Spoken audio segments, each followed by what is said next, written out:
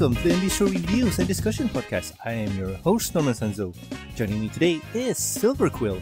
Do not fear the Chrome Dome. It is your destiny.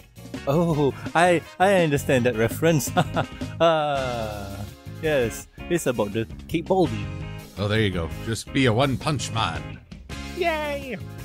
So anywho, in today's episode review, we are going to review Season 7, Episode 19. It isn't the main thing about you. In this episode, Rarity's shampoo is accidentally switched with Zecora's magical removal potion, and she must fix her devastated mane in time for an upcoming photo shoot. Will she succeed? Will she fail? Find out soon. So before we head into the episode review, let's go into first impressions. And Silver, my man, what do you think?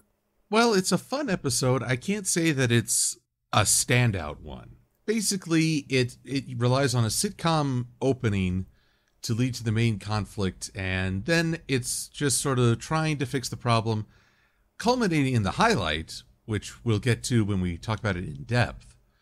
But you just sort of I feel like there wasn't as much of a character to this story as it was just a set of events to get everyone to have a good laugh.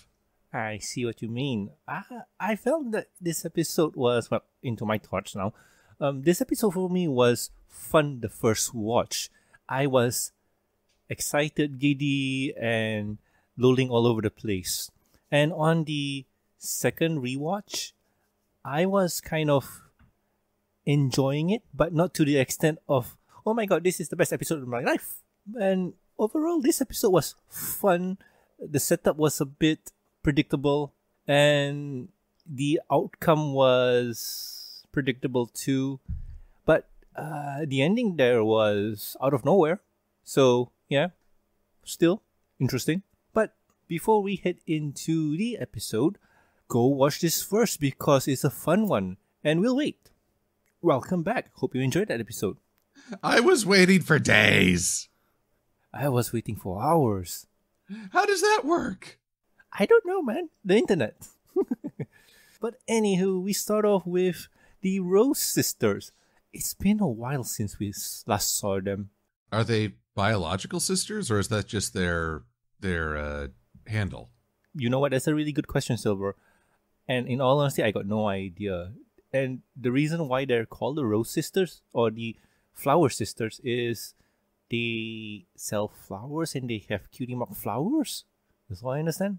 I'm more focused that Bon Bon or Sweetie Drops, what have you, she's shopping for a special sun pony because they're, just friends. Yeah, and if you see Lyra at the corner there, she's also shopping for some things, Yeah. This holiday is confusing. Honestly, I feel like Filthy Rich, who's also there to get flowers, he really should more be looking for divorce papers. We don't talk about relationships, Silver. It's a personal matter, but I do like this setup. So the holiday that the sisters are dealing with is Mare Day? Mm-hmm. And I got no idea what Mare Day is. Like, it could be Mother's Day, but not really, because you can just use the word mother. So if this is translated to human term, it could be Girls or Ladies' Day, but still that doesn't really make sense. I do know that there is a Woman Appreciation Day, right? There's an Appreciation Day for just about everything under the sun at this point. Probably. But still, let's get back into ponies. So yeah, there's a special holiday called Mare Day. So you buy flowers for that special sun pony. And the Flower Sisters are in a tizzy and in a panic because they got no idea what to do. Comes in our hero, Rarity. And she suggests that, why don't you sell the flowers that matches the mane of the person buying them? And the pony can give it to the special sun mare that they like, because it matches their mane color and whatnot. Well, see, I'm looking at a screenshot of all this. If this is a day to buy either like your significant other a treat, the audience is almost split 50-50 stallions and mares. which is a welcome change because usually we always get the, whatchamacallit, 5% meal. Of course, what I love is that DJ Pone 3 / Vinyl Scratch and Octavia are right next to one another. It's like, you're buying flowers for one another. Yep. And I do like the callback to the Apple family. You can see Apple Bloom talking to, who was it again? I forgot. The wood chopping pony guy. Oh, I'm forgetting his name as well. Just like the awesome cowboy pony. Yeah. While you try and find his name, I'm going to point out that Filthy Rich is with his daughter, Diamond Tiara. And I like Diamond Tiara's reaction here. The line here, looks like I'm not the only one who left Rarity to the last minute. And Diamond Tiara here just rolls her eyes. Like, oh god. By the way, the stallion in question is named Burnt Oak. Ah, now I remember. Yes, Burnt Oak. But still, continuing on, Rarity comes in with a suggestion, and the Flower Sisters sold everything. And Rarity's here to place an order of lavender for her photo shoot with photo finish. Because she's going to be in the magazine for the most beautiful mains in Equestria. Yes, that's the whole setup. So we go to the second shop, which is a shop full of fans, and Rarity wants a fan to blow her mane or something like that. I got no idea. And Rarity suggests, if you put a display with a fan blowing on a mane, probably it will attract more customers to come in. And true to her word, it does. This is kind of a big part of Rarity's archetype. Yes, I get to talk about archetypes. Yay. She's known as the medial, which is a person who serves as sort of a conduit for creativity. She brings out the best in others' creative spirits. She's a guide and helper in trying to help people express themselves, or in this case, help ponies express themselves. Oftentimes, the medial is represented by a priestess, but in these modern times, I think that we look more towards people of prominence in different ways. Rarity is a celebrated fashion designer, business mayor. And so even though she's fulfilling a role that really, one could say she worships at the altar of creativity, but she's helping everyone fulfill their best selves by giving them advice. And it's really enjoyable to see. True that. And Rarity here, being the pony of generosity, does highlight that aspect of her. And usually when, how do I put this? There is such a business where people call upon professionals for help. Consultants, yes. Consultants are people who do what Rarity does, which is help people with their business, get it profitable, get it up and running, just get it profits, something like that. Or they create the illusion of progress and then just end up scamming you out of money. That too. But still, Rarity here is doing it for free because she's doing it for the best interest of the pony that she's helping. Because, hey, you scratch my back, I scratch your back, right? Honestly, you have Spike to do that. Yes. So, anywho, with the fan shop, business seems to be, I won't say booming, but a lot of customers coming in. You could say the business is blowing up. Yeah. At least it's not filled with hot air. There we go. And on the third visit to Quills and Sofas, there's a very specific store. And Rarity's here talking to Devonport. And she's asking for a custom order.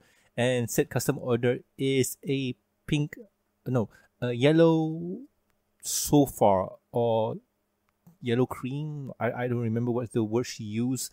And it's to accentuate her colors. She's playing the color wheel kind of thing. And my little nephew has a color wheel, and I take a look-see, and yes, it's true. Purple is opposite to yellow. Although don't say purple to a graphic designer. They'll get all mad at you. It's violet! You're supposed to say violet! Ah! Don't get all violet on me. Hey, just don't underestimate graphic designers. They will mess you up. Oh, I have a friend who is a graphic designer. Not including you, but still. Doom and destruction upon all. Yes. So with suggestions from Rarity, there's a old granny pony who's interested in a color tone match for her house. Like she wants pink and any other color that they come in. And yeah, business seems to be booming. Yay. Again? Yeah, it seems so because, well, we will talk about that one later. Last store is Sugar Corner. Rarity wants to order some delicious snacks for photo finish, and Rarity just stumbles upon Pinky celebrating the twins' first sneeze-anniversary. And with anything Pinky, it doesn't go well. Nah. Well, it goes fun, but maybe not well for Rarity. Yep. And yeah, she does the whole stringy spray thing, and those things that emulate Spider-Man's web thingy. They sell that. Yeah, silly string. It's kind of gross. Yeah. But this one is super sticky. Yeah. And it's all over. It's all over, Rarity. Which is really, Pinky, you should that stuff is also labeled as toxic? Not safe. Yeah, toxic and not safe to be around foals. Yeah, but still, the foals are stuck together, and Pinkie Pie's solution for freeing the twins is the Gordon Freeman solution. Pinkie, they're kids. You don't need to use the crowbar. Well, she can't be that Freeman because she's talking. So true. At least they just no hit crabs. But still, the twins are free, and Pinkie Pie and Rarity needs to find a solution, and said solution is with Zecora. They go through the scary forest and, well, meets up with Zecora and explain their problem. Well, the forest is meant to look scary, but Rarity is scarier. She basically chases everything away. You're looking at me, Buster! Why don't you take a picture? It'll last longer. You just know that whatever the pony of shadows we saw at the end of Castlemania, which now takes on a very different meaning, you just know that creature somewhere in this, like, I don't even know what's going on, but I'm afraid. Yeah. But still, in Zecora's hut. Which looks a lot better. Oh, yeah. The lantern does help. The lantern does help. The lantern? I know it really brings the room together, but seriously. Oh, there's no lantern. There's only soft light. Or soft shading. Or soft filter. Yes, that's it. Soft filter. Not to mention a complete redesign by the staff. Yep. Well, it's less spooky, but in some ways, I guess it almost takes away from Zecora and what she represented. A break from the norm, something that doesn't fit the pony's normal view of things. But really, that's not bad.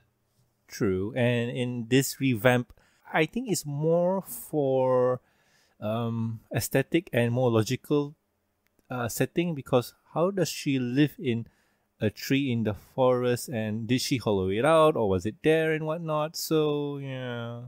Who can say? No one knows the secrets of Zecora. Yep, true. But what we do know here is that Zecora says that main magic is hard. Like, you don't use magic on yourself. We've been through this before. I think it's who was it with? Like, besides this, like, I remember something. Apple Bloom? Yeah, about cutie marks too. Yeah. So, in essence, any magic to do with said person is a big no-no. It comes naturally. No argument here, but Zecora really needs to work on her bottle labeling. She gives them 2 identical bottles of the same liquid without any labeling. And she's like, wait, I certainly hope these don't fall, or else I'm going to feel quite small. Nice one. You know what could solve this, Silver? A montage? Funny music? Da na na na na na na na na na na na na. If only Rarity scanned it. Oh god! If we're gonna go that pop culture, people are going to be so confused. But I'm just having a laugh. She should have scanned it first, man. For those who don't know, I've introduced Norman to the joys of Subnautica, and more specifically, the Neebs Gaming Subnautica, where basically there's a scary creature, scan it. I am not gonna scan it. It's trying to eat me. Well. How could I help you if I don't know what it is? Oh, yeah. Rarity should have scanned it. Sorry. Confusion abounds as we go with delightful references. I know. Delightful. Yeah. So Rarity was on her way out, almost succeeding, before she had to stay and hear the scary story from Zecora. And with that, she eat and dropped the bottle, picked it up, and went on her merry way. This was the setup for chaos. Like you should have checked. But like we mentioned before, why did Zecora not label them? Why were the potions the same color? Why is anything anything? It all makes no sense. It's a madhouse! A madhouse! I know, and Rarity should have scanned it. That's right, scan it! Employee of the month. I'm missing blacklist. Anyway, Zecora here says, Pinky, you should be on your way because you need to clean up shop. So go. Get out of my place. You're very weird. Yes, and so she does. While this is happening, Rarity is taking a shower. Ooh, scandalous. And decides to use the quote-unquote shampoo that she got. And it seems that said shampoo is not the one that she was thinking of. Yes. This isn't the shampoo you're looking for. You know what she should have done, Silver? Scanned it? Yeah! So, after said disaster, Rarity goes back to Zecora and, well, asks for help. Do something. And Zecora says, yo, girl, I told you that hair magic is difficult and almost impossible to do. Your hair will grow back within a month, so just wait. And Rarity, not being able to accept her fate, just tries to deal. She goes to the Flower Sisters to get her flower, but nobody really pays attention to her. Aww. Yeah, this is the biggest disappointment in this episode. Rarity goes out of her way to help all these ponies, to give them advice and encouragement and sort of boost them up. And then suddenly, because her mane is, well, on the fritz, let's just say, they're suddenly not giving her the time of day or overlooking her. It doesn't speak well for the ponies she helped. But the excuse I'm going to give here is because she is in a cloak. She's hiding her face, her features, so the sisters don't really recognize her. And her voice here is very soft and timid compared to the normal Rarity, which is boisterous and loud. Confident. But then there's the scene where a little kid sees her mane and starts crying, and the Caramel, who, is he a father? I don't know. He glares at her like, this is all your fault. What the hell, dude? Teach your kid to get over this stuff. No comment on that. Oh, comment, Norman. Comment away. Don't make me follow. It's Rarity like that does look scary. Like you have to be there, and if your child is gonna be traumatizing, probably. And now Caramel has to pay for therapy bills. Good job, Rarity. Good job. Oh, I'm not pinning this on Rarity. It's like, kid, this is life. You got to deal with it sometimes. Probably, but still. So stop being a little crybaby. Gonna cry now? Huh? Gonna? But still, after said debacle, Rarity goes to the fan shop to claim her fan, and yeah, I don't think that it's working because said Irish pony says like, hey, us ugly people need to stick together. Hey. Yeah, that's people trying to be helpful and save us from people who are trying to be nice. Because often that we say just the wrong thing. Well, it's reality. People say the wrong things all the time. It's true. Oh, sure, I can. Watch me. You, Irish pony. You said the wrong thing. Meh. Oh no, Irish pony's feeling hurt. So Rarity now goes back to Devonport.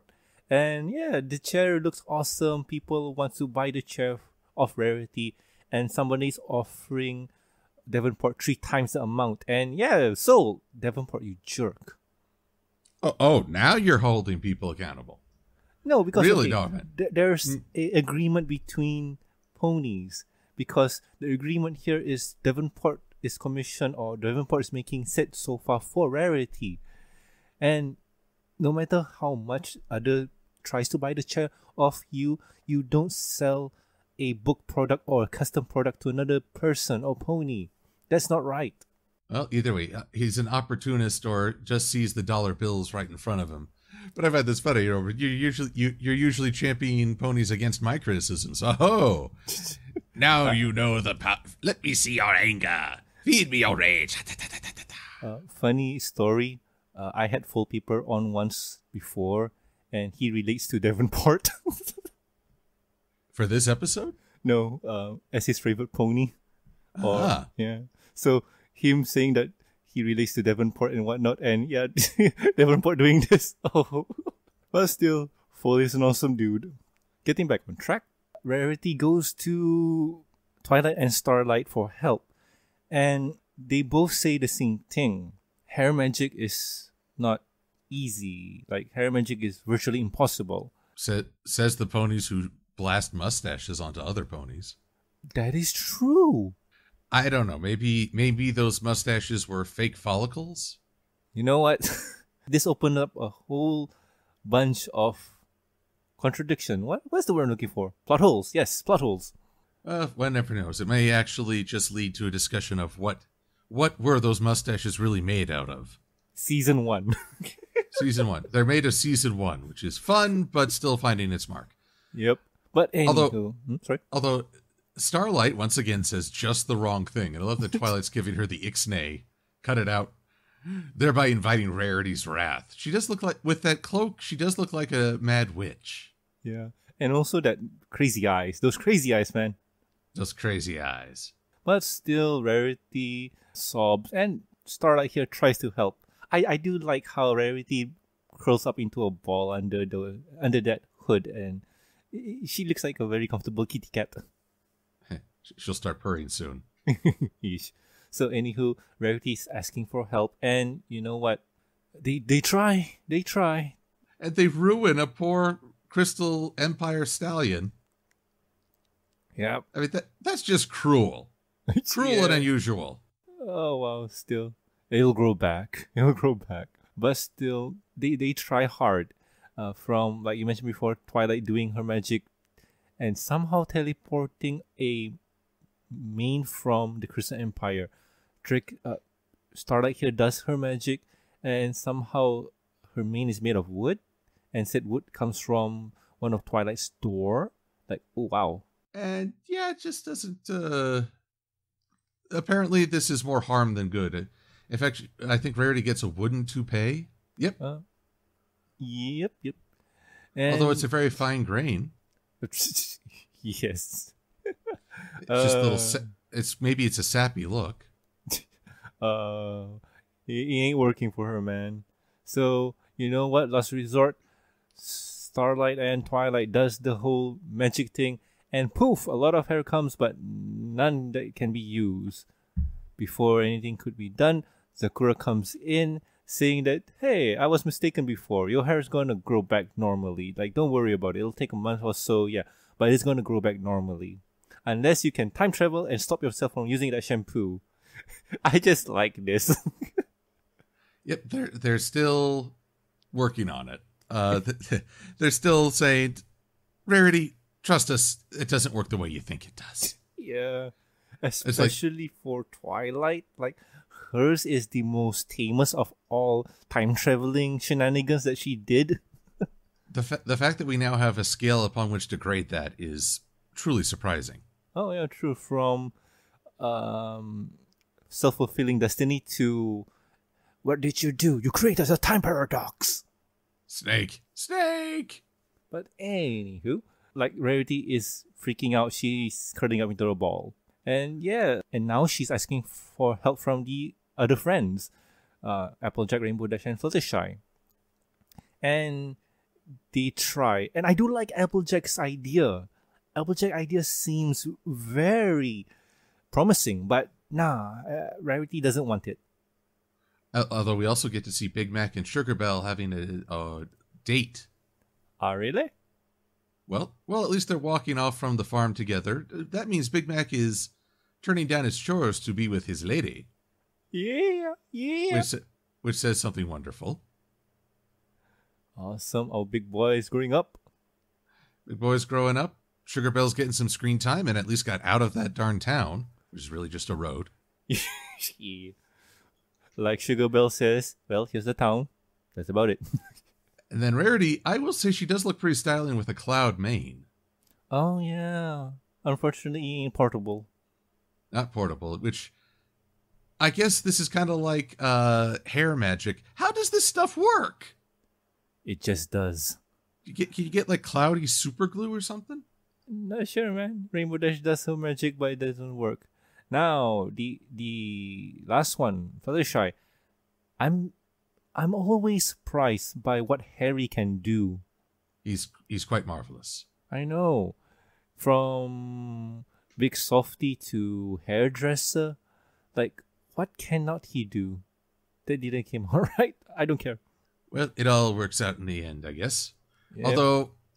Although when you have to water your hair, Rarity just became a chia. Oh no.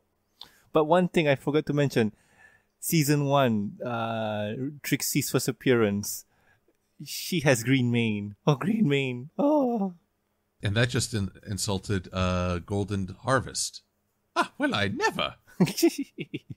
But still, next transition, we see the main, quote-unquote, main 6 with Starlight going to Rarity's home, trying to cheer her up and make her feel awesome and comfortable.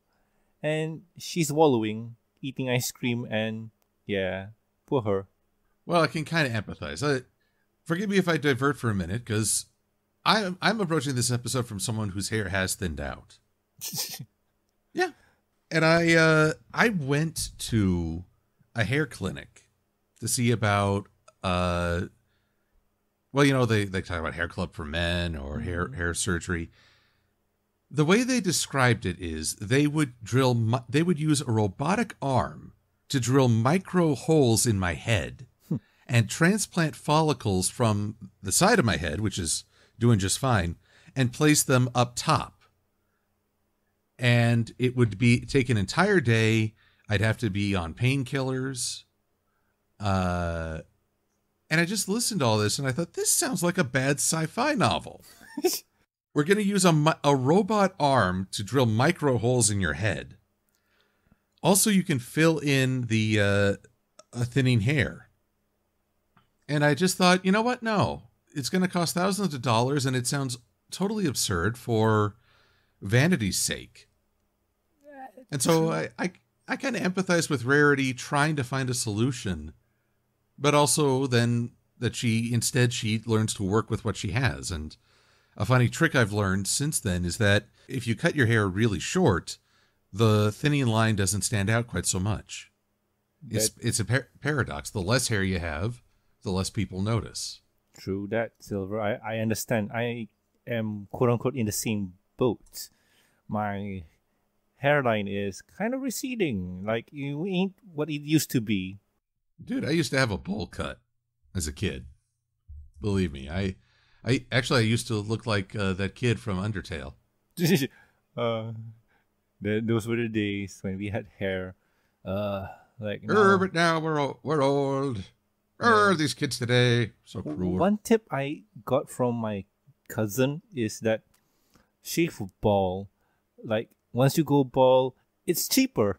I don't think I could rock the bald look. I'm not Dusty Cat. Oh yeah, Dusty did it well. Like, he was in our situation until he gone bald. But oh man, he's rocking it, man. Well, either way. Yes, but either way. It's something that stands out. So I appreciate that Rarity, once she gets her drive back, just makes it work. Mm-hmm. And how did she get her drive back, Silver? Well, basically her friends come in and remind her of who she really is in between ice cream scoops, which is Rarity's usual default. Yeah. I tell you, whatever ice cream parlors exist in Ponyville, they can pretty much bank their economy out by Rarity's mood. Yeah. Oh, but the one thing that kind of got or kind of sparked my aha button is when Applejack mentioned that you once cut the tail to help a manticore with his mustache, and you can see the light illuminating or flashing. I'll make this correction because I know someone in the comments will as well. The sea serpent. Steven, yes. What did I say? You said the manticore. Oh, yes, my bad, sorry.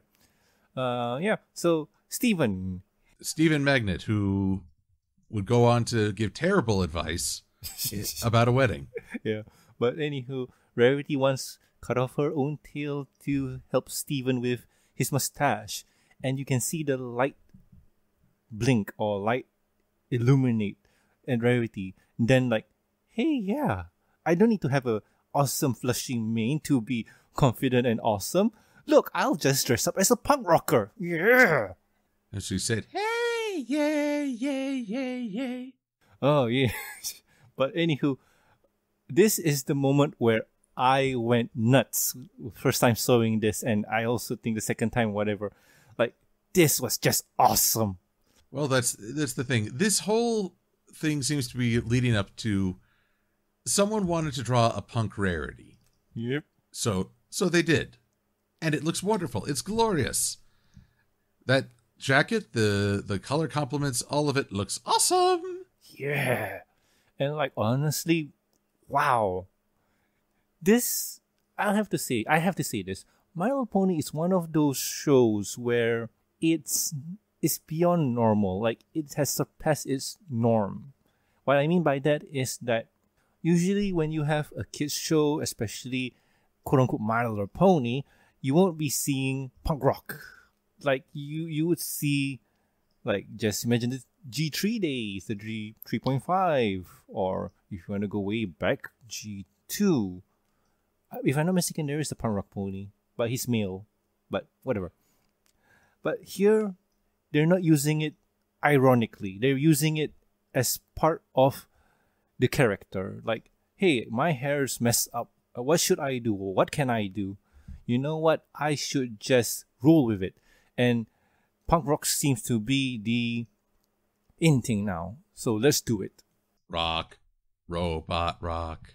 And yeah, Rarity goes to all the places that she needs to go, from the Flower Sisters to the fan store and also Devonport. And she's rocking it. And also she is helping a lot of ponies in between. Which again, the medial back in play. And yeah, she's rocking it until she realized, wait, if I had Pinky's stain removal, what does Pinky have? Oh no, she has my shampoo. Oh no, Pinky's in trouble. So they all went. Honestly, Pinky took her sweet time with that. It almost took her a day, right? It took her a day just to try and clean the place up. She is unfocused. Yeah. But hey, her mane is lush. Mane is lush and bouncy, and Pound and Pumpkin are looking good. Yep. I do love that Twilight creates a bubble to protect us from the shampoo. We don't want luscious manes. Oh no. Ooh, get some of that shampoo on Rainbow Dash. She'll look like her G3 counterpart. Oh no. None. Oh, it'll be glorious. Oh no. But anywho, so anyway, after a few months of this, Rarity still being, how does my mane look? Is it back to normal? And Applejack says, Rarity, it's been a few months. Your mane looks normal. And they, just walking around as friends until Pinkie Pie spots something interesting at the newsstand. And she says, hey, Rarity, you should take a look-see at Vanity... was it Vanity? I know it's not Vanity Fair. What is it? Well, let's see here. Vanity Mare. Oh, Vanity Mare. All right. So, yeah. Although, I gotta say, looking at the cover of this, it's one of the few times equestrian text actually is readable to us. And all it says is vain. Vain, which, I gotta say, I wouldn't want my photo appearing on something that says vain. Yeah, I would say it's readable. It's close to what we can understand. Remember, they don't really do the whole spelling thing just because of localization for other countries. But but look at those lines. It's very a clearly stylized VAIN. You know what? This is something that I do not want to go into because it lead to nowhere. It might be a Rorschach test, but I see vanity. Or I see vain. It's all in vain. Yeah, but still, Rarity here is saying, "Oh no, I can't take the pressure, man. Like I was sad enough, so I'm not gonna go read it." And Pinky just shove it into her face. And I do like that face they're doing with Rarity. Well, Rarity's had some of the best expressions this episode. Yeah. And to her surprise, it's her. And she was shocked because Rarity says, "I thought I canceled the photo shoot with photo finish." And her friends come in explaining to her that, "Hey, we call photo finish," explaining the whole reason and whatnot. And she decided to come and spy on you. Yes, we had her photograph you without permission. Because that's what friends do, right? Yeah. Right? Yeah. And look, you're in the cover and whatnot. You're in the magazine. Woo! And everybody's doing the Rarity. Yes, including our dear Derpy. Did she? Who is, final shot as they pull out.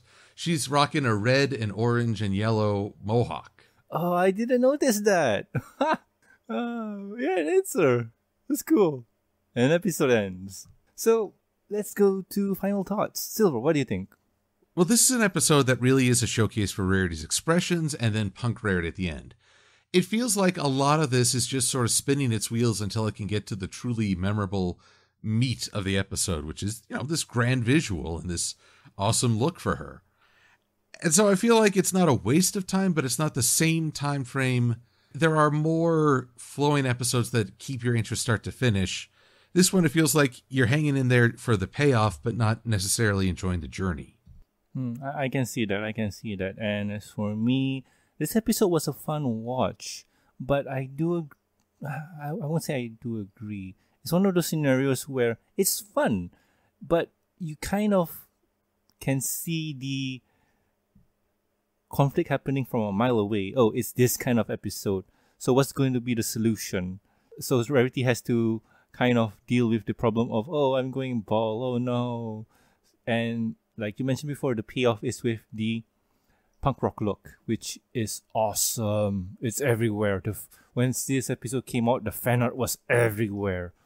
I call her Rockety. Yeah. But like you mentioned before, the expressions in the faces for this one was awesome. I do like the joke with Starlight because time travel. You remember that thing I did way back when that almost destroyed Equestria? Yeah. Nah. And in the end, it's a fun episode. Like, it shows the best of Rarity and it makes you appreciate Rarity even more. So, yeah. And you get to see the medial in play. But anywho, Silver, what are we going to do for next week? Oh, next week, it's time to say goodbye. Oh, no. It is time to bond a fond farewell to friends forever. And so we shall celebrate and review its final issue as the Royal Sisters come to a disagreement. That involves, giant monsters and battles over pie and clucking. Lots of clucking. Okay. I'm confused already. Congratulations. We'll try to build on that. Yep. And I do like the title for this one. Usually, Friends Forever issues don't have a title, but when they do, it's pretty awesome. And in this one, Friends Forever issue 38 is called Battle Royale. Dun dun dun. Yeah. So, anywho, if you guys at home would like to support the show, you can do so at patreon.com and coffee.com. With every support, you get early access to the review and discussion podcast, and that's a week's advance. So if you support the show, you get a week's advance in the review and discussion podcast, exclusive and deleted content. For example, the exclusive is this episode. We did a derp in the very beginning. Only the Patreon people would know what that is. Ain't that right, Silver? Exactly. You shall know the grand secrets. Indeed. Deleted contents are shows that, well, they don't get posted online anywhere except for the Patreons. And a huge thank you from me Talking about the thank yous, I would like to thank Lurkacat, Starstream, Master of Lag, Amy, Marcus, Charles, Lucky Knight, and also Tristan, our newest supporters. Thank you guys, you've been really awesome. So, I have been Norman Sanzo. I am the Silver-Quill, and I have thinning hair, but you gotta just deal with it. Indeed, and we'll guys catch you next week with another fun episode of the MBS show. See ya! Adios! You know, Silver, this could all be avoided if they just scanned it. But then you'd have to get out of your submersible. But still, you know what it is! I know it's trying to eat me! Says it's an aggressive life form. No kidding!